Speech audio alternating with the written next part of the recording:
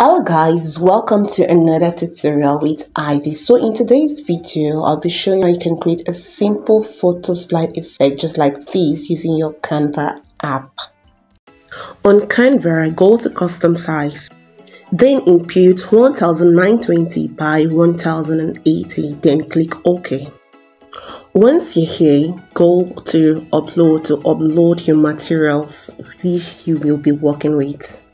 After uploading all your needed materials, you can now click on each of it to start working with it. Here, stretch the materials to cover the screen. Then once this is done, you click on the 3 dash there to increase the border width to about this size. You can keep it at 50. Once that is done, you click on the square shape where you have color to change the color from black to white. And you're done with the face material. You click on add page to repeat the same process to the next materials. You do this until you've exhausted all your materials you have to work on.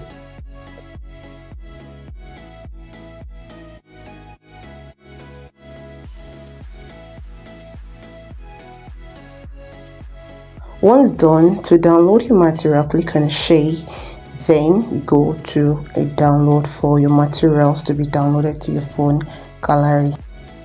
Next stage, go back to your Canva home page, then click on video.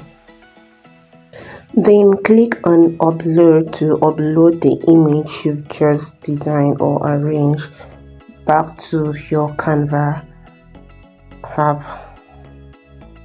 Next, go to element, then type in wood to select a wood background for your video. Okay, so select the particular wooden background, then you right click it, then click on set image as background to set it as a background image. So next is for us to start arranging our pictures. So you go back to your upload, then you pick each image at a time, then animate it as you want. So to do this, you click on, once you bring in the image, you click highlight it, then you click on edit photo. Go to shadow, go to glow, then you can increase the size to about 41, then you can also work on the blow to about 30 something, then every other thing is set. Okay, so once you're here, the next thing you want to do is for you to animate your work. So you click on the image, then you click on animate. So on animation, you scroll down to we have baseline. Here under baseline, you can decide on the direction where you want the picture to coming from, then you swap from both to on entered, then you can as well work on the speed to what you want. So with this, we are done with the first page. So to get the second page, you right click, then you click on duplicate. So once you're here, you click on the image there, you click on the animation to remove animation. Then you go back to your upload to bring in your second image. So here you click on the image, go to edit photo, then shadow, then click on glow. You also increase the size and also reduce the blow amount. So with this is done.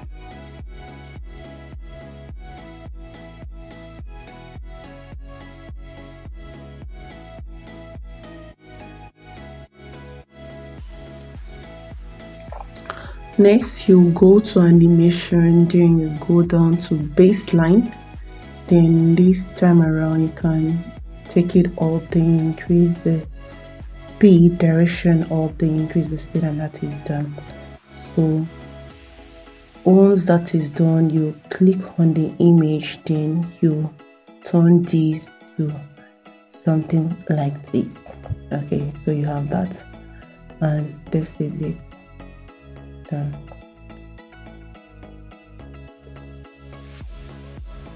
Then you move to page 3, repeat the whole process as in page 1 and 2 till you've exhausted your whole image you have for this project.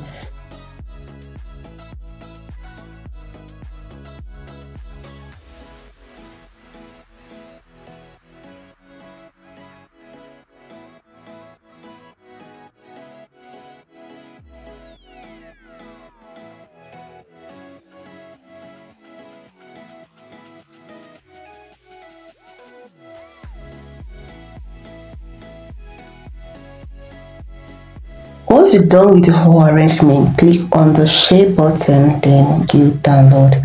Now this time around, make sure it is in MP4 video format, then hit on the download button and your video will be downloaded to your gallery.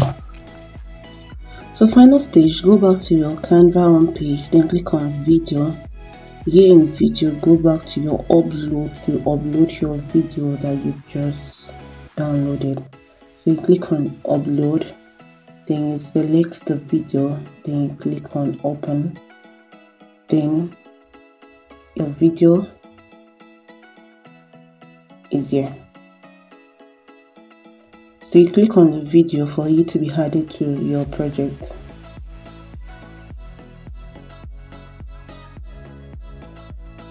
Once the video is here, you right click it,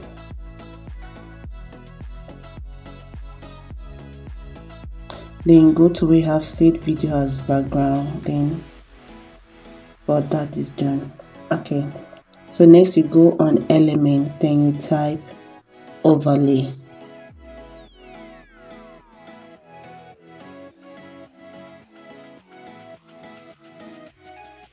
Okay, so you go to video, then you see different overlays, so you can select from any of this.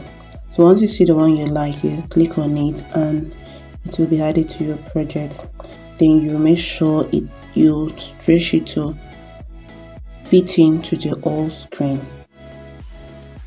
Next, click on transparency, then you reduce the transparency from 100 to about 40 or 20 something like this. And this is done and this is good. Okay, so if you play this, you're going to have something like this, and this is nice.